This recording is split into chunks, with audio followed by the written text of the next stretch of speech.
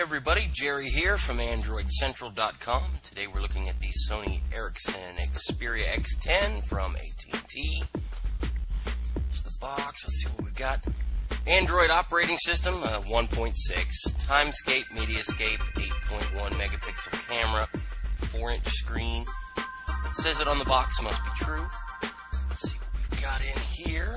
A bunch of papers, it looks like. U.S. safety guidelines. Better read those. Make sure you're always safe. Be safe, kids. A quick start guide.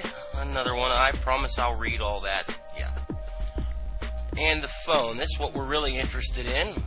Set it off to the side. See what else is under here. Standard USB wall wart. That's what we've come to expect. Looks like just a plain old cable. Let's tear it open and look. Yeah, USB cable, nothing special. Plug it in like so. Charge your stuff up. Works for me. And a set of earbuds. Let's check out the earbuds. You don't see them very often in new phones anymore, so we'll check them out. Bunch of wires here. This looks like just a standard set of earbuds made by Sony. Quality feels pretty good. 3.5 millimeter. And what we have here, ooh, a standalone microphone jack. I love seeing those in the box. You can use the same set of earbuds to listen to some music or talk on the phone. It's always good. Move all that out of the way. And here she is. Pretty much exact same hardware we've seen from the other X10, but let's crack the back off. Have a look, pull this battery out. It's hard to do, believe it or not. We've got, comes standard with a 2 gigabyte SD card, and that's where your SIM goes. 1500 for the battery size. That's pretty good. Should do you well on a, device as long as you're not really hammering it. Cover back on. Cover's pretty flimsy when it's off the device, but when you put it on there, it feels really good. Top, you've got the power button. Just turn this on.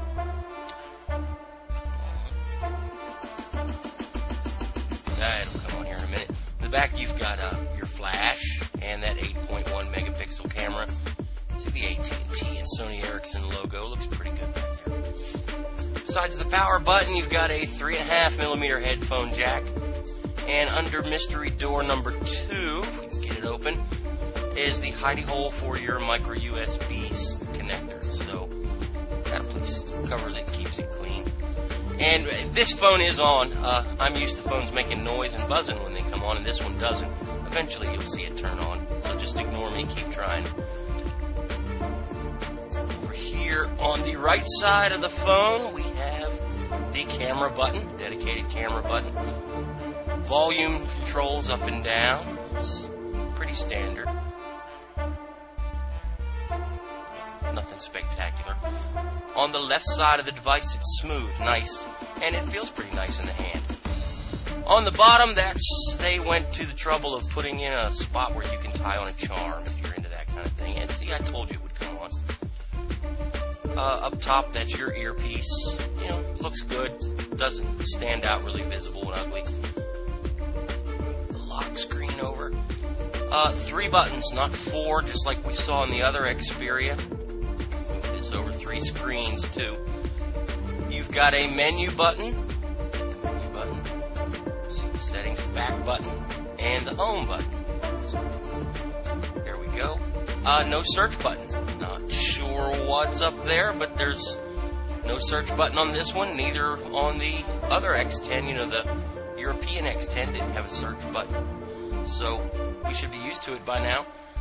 But on the whole, the device feels really nice in the hand. I was surprised. It's great build quality, and like most Sony devices, it feels really solid. It feels great in the hand. We'll take a look at the software, which maybe won't be quite as great, but we'll see. They supposedly fix things up a little bit, and look for that soon. You all have a good one, and I'll talk to you later.